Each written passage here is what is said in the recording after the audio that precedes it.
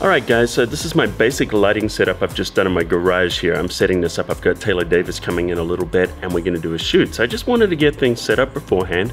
So when she gets here, all we've really got to do is just kind of position the lights and start shooting. So let me talk about the gear that I set up here. So first of all, I'm shooting tethered, which means I'm going into my laptop here. This is my MacBook Pro and I'm using the Tether Tools tether table here. This is the Aero table. And this is the cable here, but notice I'm using this. This is called a jerk stopper. So if I pull it, it stops it coming out of the computer. At the same time here, I've got this strap that keeps the computer nice and firm on this table that is not going to fall off. You don't want that to happen. So then we go to the camera. Notice I have a jerk stopper on this end here too, so if I pull this, it doesn't come out. Now the advantage of shooting tethered is here I can get a nice big view. There I am on that last shot. And you can see if everything's in focus, and you can look at the lighting and the composition rather than squinting at a little screen. So let's look at the camera. I've got the Canon 5D Mark III right here. And currently I've got the 24-70 lens on there. There's a good chance I'm gonna change that to my 50mm. Also, I'm just using a Gitzo tripod here. And then I've got the Acratech head here. I love this Acratech ball head. Alright, so let's talk about lighting. So I'm using the Profoto D1 500s. These are the D1 Airs here. Notice here's the control assist on top. I can control the lights. I can adjust them to 1/10 of a stop. And I can also adjust other things such as the modeling light and stuff like that from here. So I've got these mounted on Matthew C-stands, nice and secure, nice heavy stands, and also I've got sandbags on there so these don't fall over. As you can see, I've got the Profoto D1s, these are the 500s. I've got 2 of these hooked up and I'm using the Shimera speed rings there so I can attach my softbox. If I do full body, I'm going to change that to vertical because right now I've got it set to horizontal and that'll light it more evenly.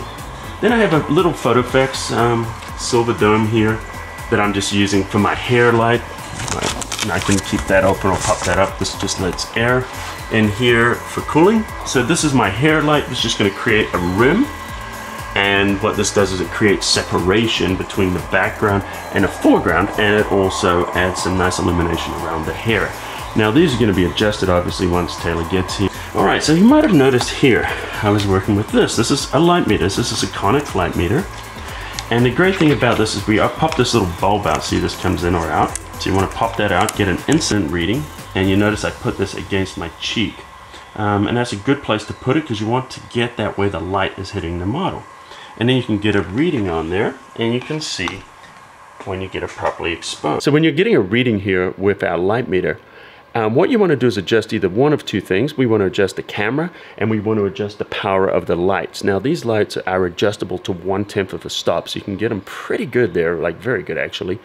And the other thing is you want to adjust the aperture on the camera. Changing the shutter speed doesn't do anything as far as working with strobes because the light happens so quickly. So what you want to do is you want to be adjusting the aperture, the opening on the camera lets more light in. If you open it up, stop it down, lets less light in. That's how you balance the light when shooting with strobes. Now, if you're doing a mixture of you're wanting to shoot the ambient background as well as the illuminated foreground with the strobes, what you would do is you would set your shutter speed for the background, you know, such as outdoors and you're doing strobes and stuff like that. Set that up to work for your backdrop and then use the aperture, boom, to adjust the lighting on the subject. All right, so here's Taylor. Hello. And we're ready to do the shoot. So yep. She's all dressed up like, what are we doing? Final Fantasy for you? I don't know. I just haven't worn this skirt yet, and I got it a while ago and was like, you know, let's try something new. I don't have a lot of edgier stuff on my channel or pictures, so this is gonna be fun. It's gonna be something a little different. So I have that same skirt, you know. Oh yeah.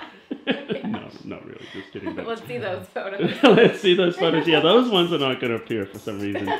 All right, so in case you guys don't know, Taylor is a musician and a composer. She plays the violin right there, but she actually plays it really well. Thank you. And she shares her music. She has albums and stuff like that. You know, we'll get into it. I'm going to do one light at a time because this is going to be the main light, and then I'll get a rim light with that. But I'm noticing the Final Fantasy stuff has really heavy rim lights. So. No, yeah, like that. Okay. Awesome. And it kind of right up against it, it's touching your cheek. Awesome. Okay. And I just want to get a little reading off there, real quick. Actually, point it towards me more. There you go. Down. Yeah. Perfect. Was it hooked to your camera at all, like wirelessly, or is it just you use that for reference? No, it's for reference because with this, you know, with constant light, you can see and you just tile it up. But when you pop the flash, you can't. You know, you can't really see the exposure in the camera and stuff until it pops, and then that way, rather than guessing, you can just go in there. I'm gonna guess it's gonna get F10 or F11, maybe. Ah, look at that. Oh, all right, pro. Okay,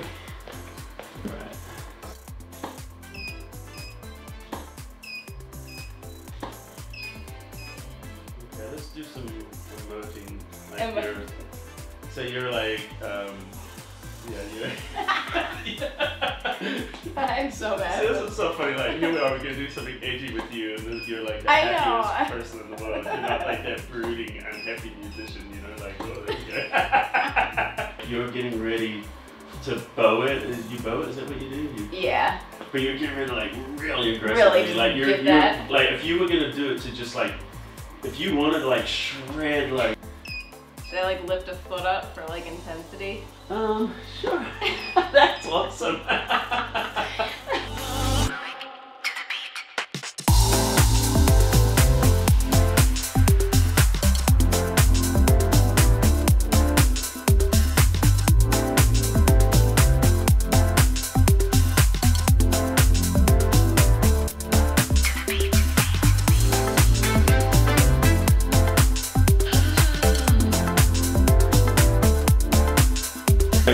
So what we've done here is I've changed the lighting setup a little bit. This is just basic. You can do some nice headshots here.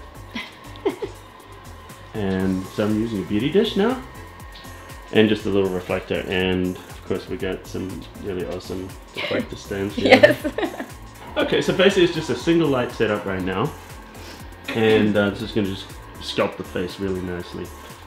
Yeah, so it's supposed to be a very kind of a soft light. It's supposed to be. That's nice.